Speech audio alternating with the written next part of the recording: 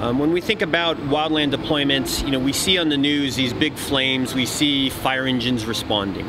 But there's a lot more to it than that. Usually what happens is that a local community is responding to a brush fire or something that just seems to be growing. And it quickly gets past their needs and their ability to support it. So they reach out to their next closest stations and those respond. And it just keeps drawing more and more support and units to that scene. Eventually somebody's going to go, we need more than this. This is growing far beyond our capacity. So either through contracts with the Department of Natural Resources, Forest Service, or the state mobilization process, they reach out to the state and say, we need help. So the state says, okay, and they start the mobilization process.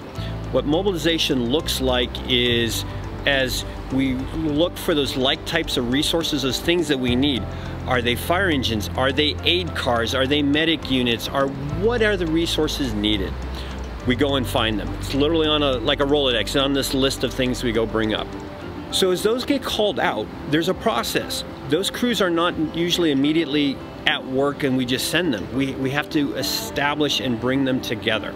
And then we ship them off in strike teams, which are 5 like units plus a supervisor. We can ask for dozens of strike teams from around the state to meet these needs. That is immediately, in short order, hundreds of additional firefighters.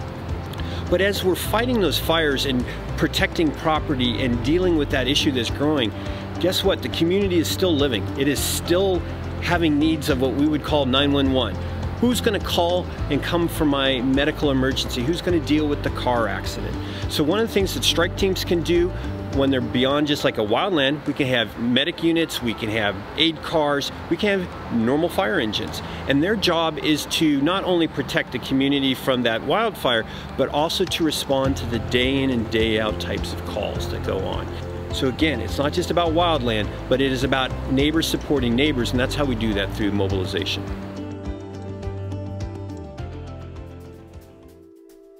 For us, it's type 3. It's got 700 gallons of water, which 200 gallons more than a traditional fire truck does. It's 4-wheel drive, so it can get us into areas that a traditional fire truck just can't make it to. Higher wheels off the ground, so we're able to take hills and ditches, get into this really nasty terrain that obviously your traditional fire truck just cannot do. It's got multiple pumps on it.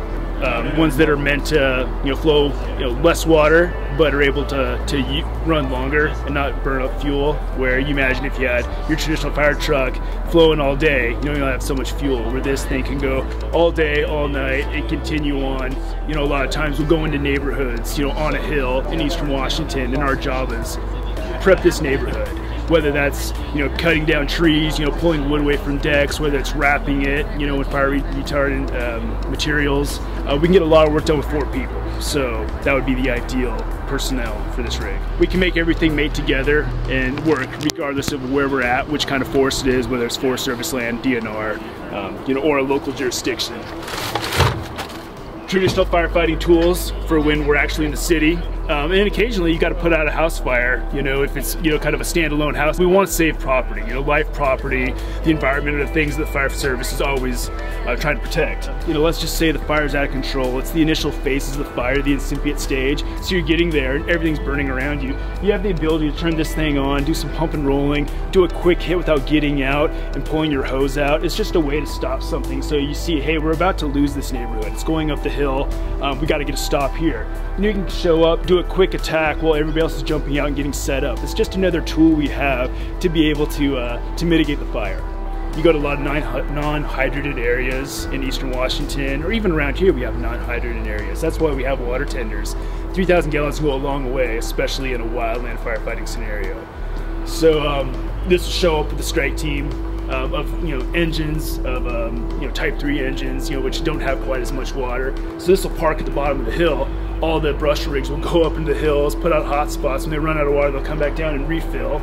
Or we can take the folded tank, which is inside of here. You fold this down, and it's a 3,500 gallon tank, like a big old swimming pool. You drop that, and you can dump the water from the tank, drop it in. The engines can come in, they can draft water out of the pool, and that can be the water supply, and then we'll drive off by find the nearest hydrant, which in Eastern Washington, it could be miles away, or it could just be down the hill. Depending on how far away our water source is, you may need to get multiple tenders coming.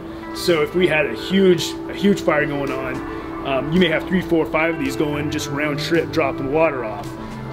If we're in remote areas in Eastern Washington, you may, hey, it's a 2-hour turnaround time, so use your water sparingly.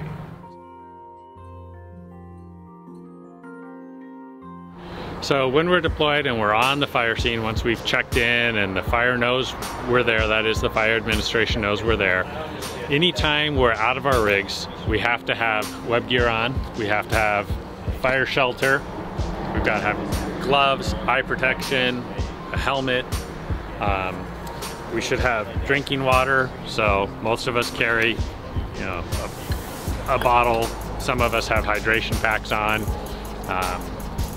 So we got to be ready to go and ready to stay safe. So we'll have Nomex gear on, Nomex pants. We'll have a brush shirt or brush coat on as well. And then you should always have a hand tool as well. So if you're working on a hand line, you'll have different tools based on where you're positioned in it. So something like this to clear brush, grass, duff, litter away from the fire line or other items. We'll also bring a Pulaski somewhere on that line. We can obviously work with brush and roots and clear that out of the way as well. We'll typically have a shovel, other hand tools like a McLeod as well. You got to think about everything that you might need: food, water, if you have any medications that you're on, first aid. This whole top pouch of my pack is all first aid items. So we have a lot of bee stings that happen out when we're fighting fires, blisters, cuts, abrasions. Got to be able to take care of all of those. And then even just common colds and congestion. We get a lot of sinus irritation from the smoke and dust. So decongestions and other things, got to prepare for those. And we burn a lot of calories. And then we need to have some type of shelter, some means to get some rest when that time comes. So tents, sleeping bags, although oftentimes it's too hot, so you just lay on top of them.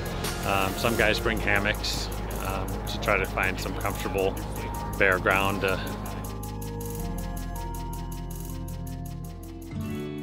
First and foremost, it's hard to kind of educate yourself. I'm excited to get out and see on social media some of these really great camping sites to go to on Forest. All these great places to visit, and you want to go out and you want to camp. You want to have a campfire, you want to keep warm, you want to cook food. Just make sure that it's contained, that it's done safely down at the mineral soil level, that you put that fire out, and pay attention to what people are saying when they're telling you that it's a red flag event and that we can't have fires. Because although from the general public you don't necessarily know the worst case scenario, what can happen with that, a little bit of wind, a little bit of angle on the land, the topography, and that fire can go anywhere from being just a little fire outside of a ring to devastating the land. And only you can prevent wildfires.